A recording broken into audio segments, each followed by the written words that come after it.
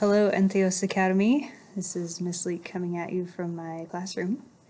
And I have another book for First Chapter Friday, one that I recommend to you. This is called Zach's Lie, and it is recommended by Miss Haley. This is her book, and she let me borrow it. It's an interesting story. The back talks about living a lie. It says Zach Granger's whole identity is a lie. His name, his hometown, even his eye color. Because Zach's father is in jail and his family has been forced to join the witness security program. Zach has trouble getting used to his new life until he meets Sam, the strange custodian at his new school, and Caitlin, a girl who must make his whole upbringing worthwhile. But just as Zach begins to pull himself together, he faces danger again, and this time his actions could determine the fates of everyone he cares about. So I'm going to go ahead and play the first 5 minutes of this book, and then, I thought it was very intriguing. It's the witness protection program is always, it's just interesting to me. So this is a book that's a little bit about that. Okay.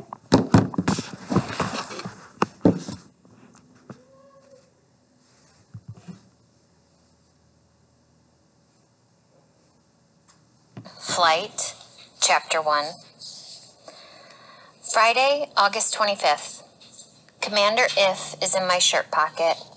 We are sitting on an airplane in the last row, 5 people, my sister, my mother, Aunt Doris, and Uncle Don. We got on the airplane before the other passengers. Too risky to board through the gate, Uncle Don had explained. Airport security led us through the cargo area underneath the airport. This must have all been prearranged because no one blinked an eye as we wove our way through the maze of baggage conveyor belts. When we got on board, the flight attendants looked at us with curiosity, but they didn't ask us why we rated this kind of treatment. I guess they knew better. We'll be boarding the other passengers in a few minutes, one of the attendants said, and showed us to our seats. Aunt Doris and Uncle Don took the aisle seats. Mom sat next to my sister on Aunt Doris's side. I took the window seat on Uncle Don's side. Mom has a book to read, my sister has a pile of movie magazines, and I have my journal and pencil. Aunt Doris and Uncle Don do not have anything to read. They are working. Aunt Doris has her head turned and is watching the flight attendants behind us put away cans of pop and juice.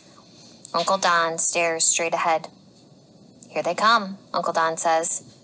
The other passengers start making their way down the aisle, finding their seats, stuffing bags into the overhead compartments.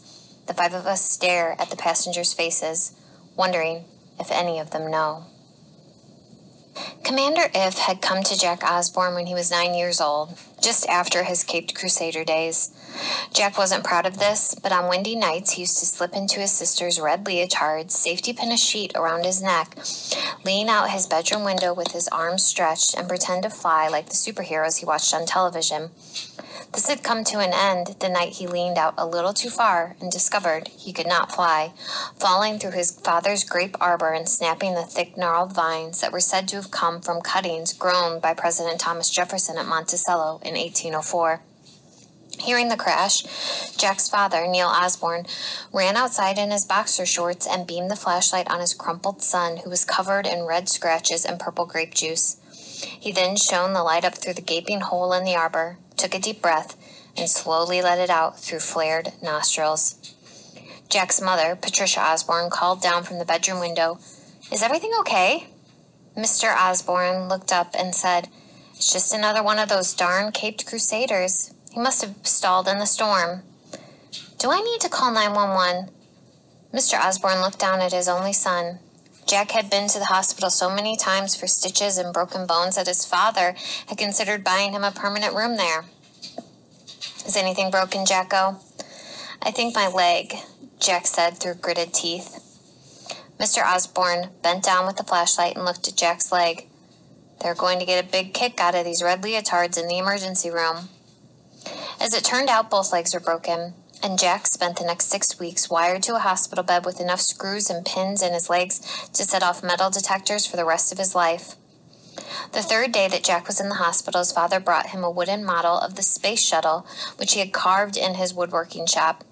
Mr. Osborne was always doing something with his hands, building, carving, sketching, fixing, driving, writing, flying.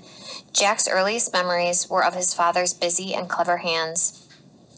The next day, as Jack was practicing space shuttle landings on his cast in his hospital bed, he discovered that the cockpit opened and inside was a tiny astronaut. He named the astronaut Commander Jacko at first. Commander Jacko had been a Navy fighter pilot, as Jack's father had been before he married Jack's mother. He looked a lot like Jack's father when he was young. Although at 2 inches tall, Commander Jacko was quite a bit shorter than Neil Osborne. Jack changed the astronaut's name the day his father caught Jack talking to him in the hospital room. His father heard Jack jabbering away from down the hallway. He came into Jack's room expecting to see his wife or a nurse, but Jack was alone. He was lying on the bed with both legs in casts, an IV tube attached to his arm, and the space shuttle with the tiny astronaut resting on his chest. "Who were you talking to, Jacko?" Jack stared at his father as if he didn't understand, but he knew perfectly well what his father was asking. Mr. Osborne sat down on the bed and picked up the space shuttle. "I sure wanted to fly one of these babies." Jack knew this. Everyone knew this. His father had come very close to becoming a shuttle pilot. Jack wasn't sure what had gotten in his way, but it had been something to do with some trouble he had gotten into when he was a combat pilot during the Gulf War. Okay, everyone, that's the first 5 minutes of Zach's Lie. It's a super good book, fast read, really interesting to think about. So enjoy.